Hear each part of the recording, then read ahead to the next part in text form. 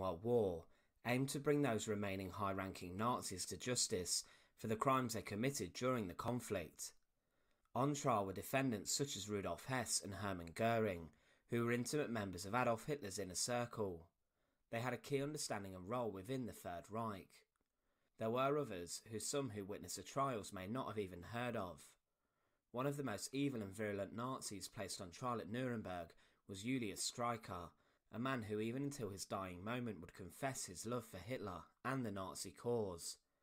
So join us today as we look at the justified execution of Julius Streicher, the evil Nazi newspaper mogul, and remember to support our channel. Please make sure to subscribe.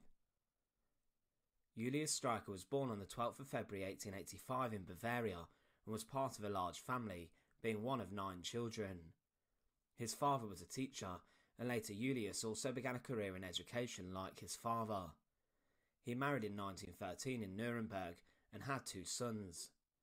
In 1914, as Germany was on the edge of the First World War, Streicher joined the army, and during the conflict he was noted for his bravery and outstanding skill on the battlefield, winning the Iron Cross first and second class. There were accounts of his poor behaviour in the army, but after World War I he returned home to Nuremberg and returned to teaching. At some point a switch clicked in Streicher's mind that would change the lives of so many. He began to develop incredibly anti-Semitic values, and these could have emerged as he may have blamed the Jews for the loss of the First World War. A wave of anti-Semitism was sweeping post-war Germany, and Streicher helped to propagate this by joining different anti-Semitic groups. They believed that the Jews were the traitors who were trying to impose communism onto the German state, and Streicher continued to join different racist groups. He even went as far as setting up his own regional section of a political party, the DSP, which was close to the Nazi Party in Nuremberg in 1919. The DSP did spread their influence, and Streicher wanted the nationalistic group to become even more anti-Semitic, and it was clear that he had a clear hatred for the Jews and for foreigners. In 1921, Julius Streicher joined the Nazi Party, and with him brought a number of members of the DSP, doubling the supporter numbers of the Nazi Party. He travelled to Munich to hear the man he would go on to idolise, Adolf Hitler, speak, and at that moment he first saw Hitler, he said, "It was on a winter's day in 1922. I sat unknown in a large hall of the Berger Brauhaus. Suspense was in the air.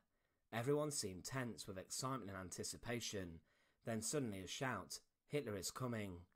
Thousands of men and women jumped to their feet, as if propelled by a mysterious power. They shouted, 'Heil Hitler! Heil Hitler!' and then he stood on the podium.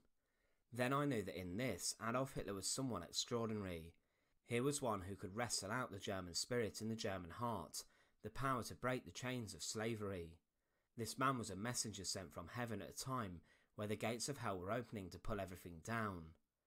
Streicher's bizarre comments after seeing Hitler speak for the first time stresses his devotion to the man and the Nazi cause, and he describes Hitler as a godly figure or an entity sent to rescue Germany. It's almost like he underwent a religious conversion, but in May 1923 Streicher would go further. He founded Der Stürmer, the Stormer or Attacker, which was a newspaper which would distribute and spread pure anti-Semitic propaganda. From the first issue the rhetoric was incredibly anti-Jewish and brutal, and Streicher even in the early days stated his hatred for the Jews. Der Stürmer quickly became a place where eye-catching and sensationalist headlines attacked the Jews and other minorities.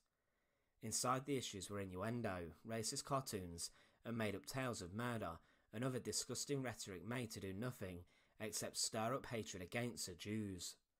Streicher was present during the failed beer hall putsch, which shows us even from the start he was at one with Hitler and incredibly devoted. For this he was suspended from his job as a teacher, and Hitler valued Streicher's trust and loyalty, and over the years he would repay him. When Streicher later encountered problems with the hierarchy of the Nazi Party and other senior members, Hitler would always back him. In 1925, when the Nazi Party was legalised and shuffled, Streicher became the Gauleiter of Nordbayern, and he established himself within Nuremberg.